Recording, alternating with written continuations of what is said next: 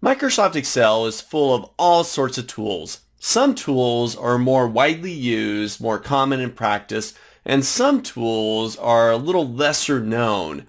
We're going to take a look at some of these lesser known, more advanced type tools that we can use within Microsoft Excel.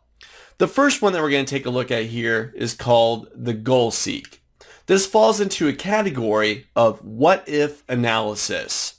If you take a look at my screen here, I've got the example file open. I'm currently on the worksheet tab called Goal Seek. And if you look up at the Data tab, top of the screen, underneath the Data Tools section, you have What If Analysis.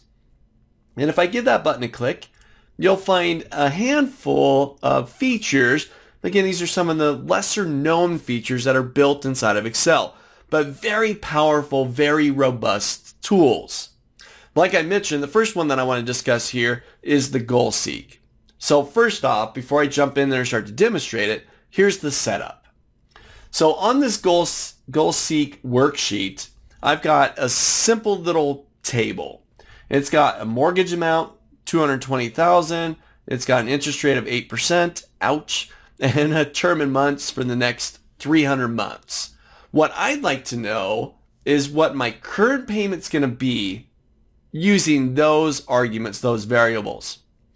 Now, we're going to figure this out using a function that's built into Excel called the payment function, or PMT. Then we're going to turn around and see how we can adjust that current payment to fit more of my budget. But rather than us getting in there and trying to monkey around with these numbers here, well, you know what, I can't afford that. Let's try dropping the 220 to 200,000. Let's lower the interest rate. See if I can get that towards my budget. Rather than us doing that manually, we'll get Excel to do this for us through the Goal Seek tool. Take a look. So first, I'm going to go over to D3, and I'm going to create a simple little calculation here that'll find out the current payment using these three arguments here. And this is called the payment function, or PMT. So I'm going to go up to my Formulas tab. I'm going to go into Financial, and I'll find PMT. There it is, payment function. Now the PMT function, it takes a handful of arguments from us. I'm only going to use 3 of them, the 3 required ones. The first one wants to know the rate, which is the 8%, this cell B3. Now, an interest rate as far as a mortgage or a car payment and so on, it's an APR, or an annual percentage rate. So I'm going to divide that by 12. I'll say B3 divided by 12. The NPER is the number of payments. So I'm going to grab the term in months value, which is 300. And the PV is our present value, which is the 220,000. So I'll hit OK there. Now I'm going to go ahead and hit OK. And roughly $1,698, almost $1,700 is what I'm going to be paying monthly for a $220,000 home at an 8% interest rate for the next 300 months. Yeah, ouch. All right, now it's in red and it's in parentheses because it's a negative value.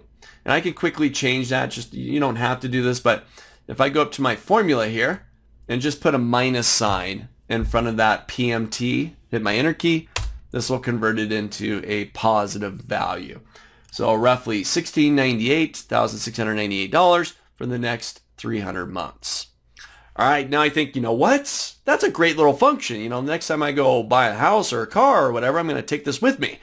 Hey, but Excel says I could pay this. Well, you know what? I can't afford that much. That's $1,600 a month. Wow. I want to get that down to like $1,100. What can I do to get that down to $1,100? Now I could, in the past, what I would do is I would manually adjust these numbers. Say, you know what, I can't afford $220,000, so I have to lower that down to $200,000. Let's see what we get. 1, 2, 3. All right, that's getting closer, but not quite there yet. Well, I don't want to go any lower than that, so maybe I can get a better interest rate. If I wait a little bit longer, work on my credit. What if I try getting a 4% interest rate? Let's try that. Ooh, look at that, right? But this is me manually going through the motions and adjusting this. I'm going to undo these actions. Now, again, me manually. I don't want to do that. I want Excel to figure this out for me. This is called the Goal Seek. So first step, I'm going to select cell D3. This is the cell that I want to change. I want to reach the goal of $1,100 a month. Okay? So with that cell selected, I'll go up to my data tab, top of the screen. I'm going to go into that data tools section, find what if analysis, and I'm going to grab goal seek. All right, 3 little things. First thing it wants to know is, okay, well, what cell do you want to set, right? I want to change the cell of D3. I want to set it to something else. Well, I want to set it to 1,100. That's what I can afford monthly, right? Now, it's going to allow us to change one of these 3 values that formula, the 1698, uses. So let's say I'm going to try changing the B2 cell or the mortgage amount to get me to the $1,100 at an 8% interest rate. I'll hit OK. And Excel is going to calculate. It's iterating through all these values until it hits my goal. And I can see for the next 300 months at an 8% interest rate, I can afford $142,521 worth of house. Right? Changing just a couple little things. I want to set this cell to 1,100 by changing this cell here. And Excel does the rest. Now, if I hit OK, it'll keep it. If I hit cancel, it'll close it out and take me back to the default once again. Let's try this one more time. I'll grab that cell, D3, back up to data, what if analysis, and goal seek. Now this time, I'm going to set the cell to 1,100, but I'm going to try changing the interest rate. You know what? I want that $220,000 house. I got my eye on this house, but I can't afford it, so I need a lower interest rate. I'll hit OK. Oop, look at that. I got to 1,100, but knocked off 5%, right? So I got to work on my credit, right? Or sweet talk the bank or whatever. But I got to get that interest rate down from 8 to 3%. All right. Very slick tool. Rather than you manually going through and adjusting these numbers over and over again, trying to hit this goal, get Excel to do it for you.